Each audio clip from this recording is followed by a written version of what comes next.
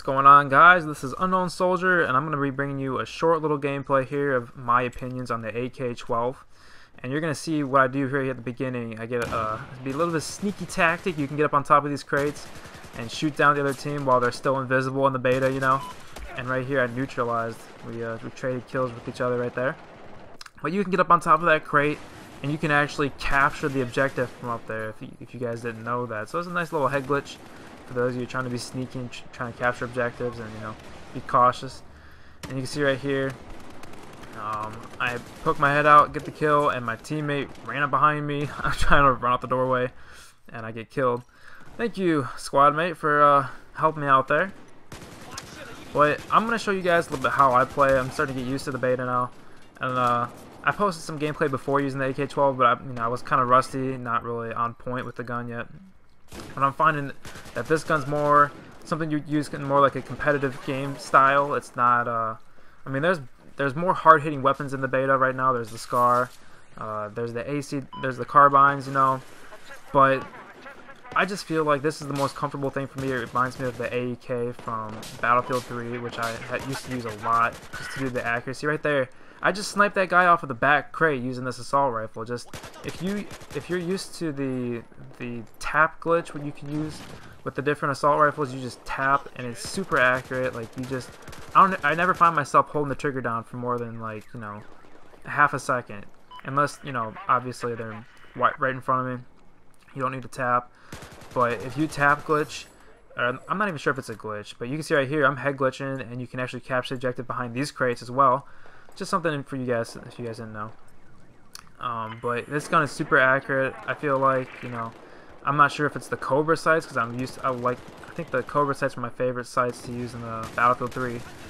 I don't feel like the red dot sight. It can be really accurate, but I don't know. Just something about the way this looks is just really comfortable. And what am I doing right here? Get up on top of here, trying to look down and see what's going on. Don't see anybody looking on the roof. Still don't see anybody. And that's the thing is, whenever I'm looking up at the roof trying to kill people, I always get shot in the back, shot by somebody else. Right here, I'm trying to pick up these man tags. Give me your sandwich. Give me that tags. Yeah, picked up his tags, picked up the kill, and what am I doing right here? Throwing a med pack. But it just feels like this is the most comfortable gun for me right now. I mean, I'm running around just messing around with submachine guns, the carbines, the sniper rifles. I haven't really used the support class that much. From what I've heard, people have said that the support class is pretty overpowered. I picked up some shotguns, and I've heard people say that Domination is probably going to be mostly controlled by the shotguns in this game, which is kind of surprising. You didn't see people really abusing shotguns too much in Battlefield 3.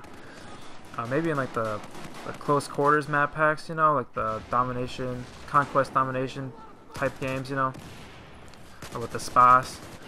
But you don't really see it too much in this game, you know. And you see right here, I'm hip firing. Don't need a laser sight. I don't use a laser sight mostly due to the fact that if you're looking down a hallway and you're trying to play sneaky and not let the other team see you, you're like laying prone.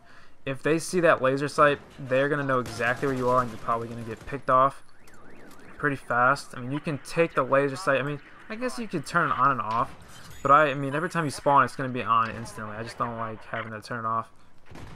I don't know. It might change with my opinion later, but I don't really hip fire that much, and if I do, it's only because you're rushing me. I'm gonna be like pretty much touching you, so I'm gonna go ahead and hip fire. And I mean, there's not that much. I'm probably not gonna miss my shot if you're that close to me, you know. But I mean, I don't know. So far in this, like I said in the beta, this is my favorite gun to use.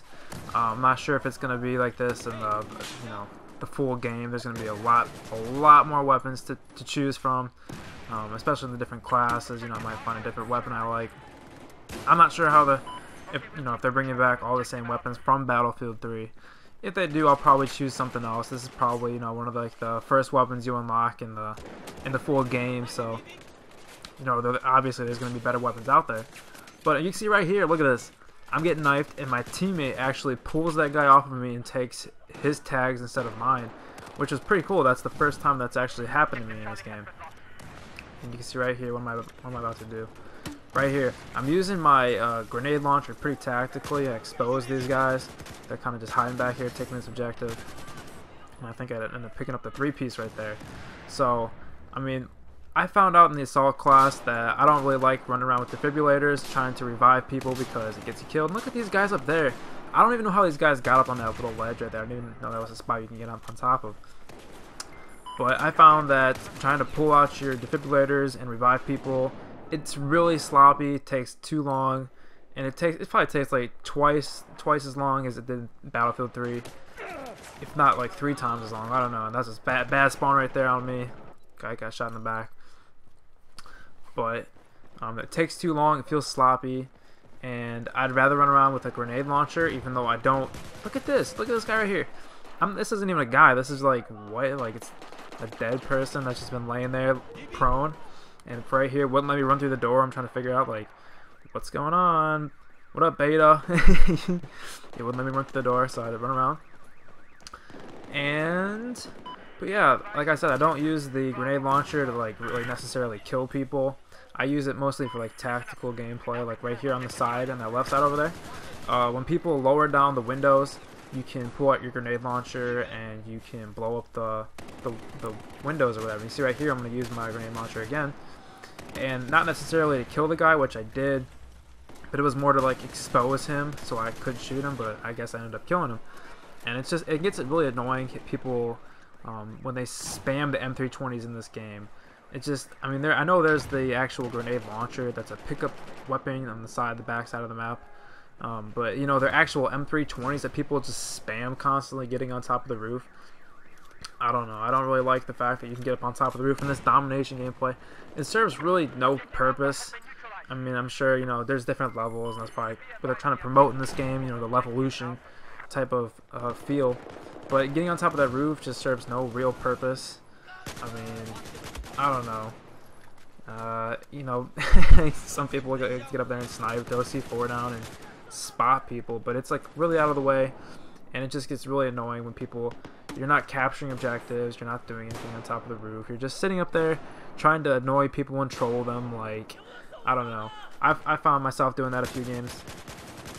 Just like my team sucks really bad, so I'll be a sniper, and even though my team's losing by like hundreds of points, I'll just go ahead and just camp up there and keep sniping at people even though I'm not doing anything. I know I'm doing it. Look at this kid. Pulls out his MP20 and shoots me right in the face with a grenade launcher, which is kind of ridiculous. And look right here, I spawned, didn't even see this guy, and I'm not sure how he didn't kill me. Probably should have pulled out his pistol, but he didn't.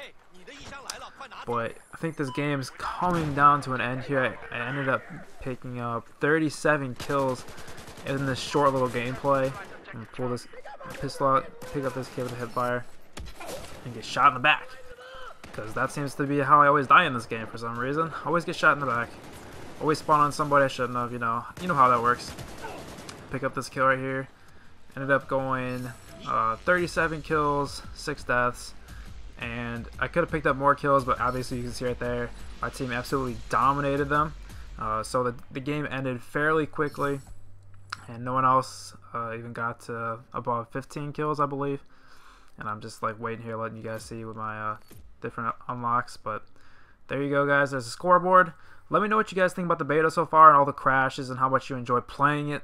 I'm getting kind of bored of it myself, but this is just the beta. There's always going to be, you know, more game types and different game modes in the full game.